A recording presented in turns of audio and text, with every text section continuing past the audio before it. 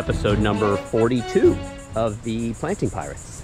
This is where we're gonna go around our yard and show you where we planted all the free plants we got on our Plant Pirates episode number 42. If you check that out, I'll put a link below. But we got all the plants that we're about to show you for free. So, and I made a list of where I planted everything so I don't forget, because I noticed I forgot one or two plants on the last tour. So let's start with what's up front, eh? Yeah. Let's see, first we got over here your yucca. Oh, yes. That looks awesome. Yeah, actually, it looked really good. If you guys remember from the Plant Pirates video, when we got this yucca, it had some kind of like blight or disease all over it. But you can see Annalisa trimmed it real good here. And this one too. And this is one you can just stick right in the ground from cutting. So there was no roots on this or anything. We just... And as these get bigger, these trunks get like kind of like bulbous, kind of like a baobab type of a tree. Yeah, or what's the like other one? Ponytail palm. Yeah, ponytail palm, where it's yeah. kind of like a weird shaped trunk, which I think is really cool. Yeah. Oh, I like them a lot. Yeah. So, I mean, we don't have a lot of them, so They're and they're great. You can grow them in pots too, Yeah. and they'll. I mean, I don't know. It's a great plant. And you Super can cool. trim it and keep it any size. You know, I've seen old ones that are like this big, and then Yeah, super cool. So and not that this is a rare one for us to find, but these were two nice cuttings after we cut all the kind of gunk off of them. So. yeah, because they're look. I mean, it's almost as tall as I am. Yeah. And the ones that you buy in like the big box stores in the planting centers, they're like what, like this tall? Yeah, probably 20 bucks or something. Yeah. Rose, come on, sweetie. All right, so then we also got a crinum lily over here. Put it right over here. Come on, Rose. No, you stay. So this is another one that Annalisa had to trim. It just didn't look great when we got it. But it'll bounce right back. This is a giant crinum lily. This is like the purple version. There's also a giant green crinum lily. I think this one has the white flowers. Do you remember which one? We have both varieties of them. Yeah, I think the green one has the purple flowers and this one has the white flowers. Yeah. And then the littler version of the green one has white flowers, a smaller white flower. Yeah. That we see growing around here. I've only seen 3 kinds. Yeah. Yeah, here, you mean. Yeah. So let's see, I think that's it. I think the only other thing we had up here for this week was this, nothing in here. I think it was this one cutting of the, I keep calling it bridal's bouquet, but it's, what's the term? No, we were calling it wedding bouquet, but it is bridal. Yeah, it is bouquet, bridal's bouquet. So you can see we have a pretty tall one that's established here that we planted from cuttings last year, and it's taller than this brick wall now. It's probably 7 feet. And so I put the cutting we got this week down here at the base of this one, because this one's kind of bare at the base. And it might fill out this year, I don't know, but I put that one down there to kind of help it bulk up some. Yeah, definitely. I don't know. All right, then we got some, let's see, over here on this side of the yard, I know we got one ginger and some snake plant. We got that real sorry ginger that we think is a, I think it's a spiral ginger, right? Yeah, this is one that seems to work. Let's see, where did I put that? Spiral ginger, here it is right here. So it's real sorry looking, pretty much looks dead, but it did have the roots on it. And you can see there's still a little green up here, so we'll give it a try. We kind of just throw plants in here on the side of this hedge, our Areca hedge, just extra plants we have, and if they live, they live. We can move them somewhere else, and yeah. You can see we got some cool plants over here. This one needs to be moved. That's a specimen right there. Yeah, that one's beautiful. It's so spiky though. Yeah. And then here's the snake plant we got. You can see I probably need to help it a little bit. It's top heavy, and I didn't plant it very deep here, and you can see it kind of fell over in the wind. So I probably need to redo that.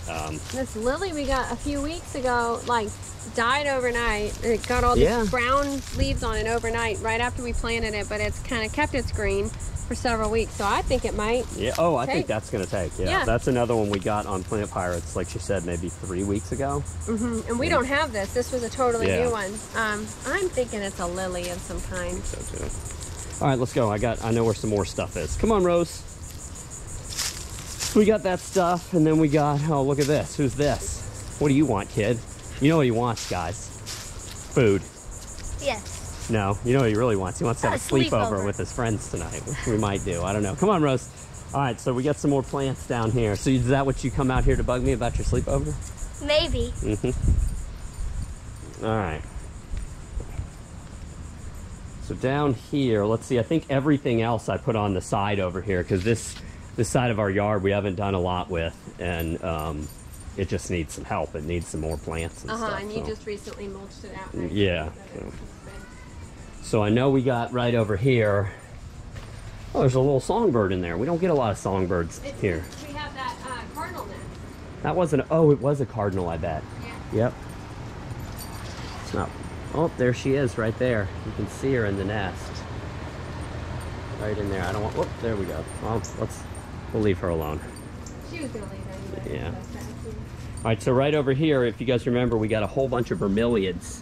And I put a couple of them right here. We had this tea plant planted here already. But I put these bromeliads in here, and that yellowish white plumeria right here.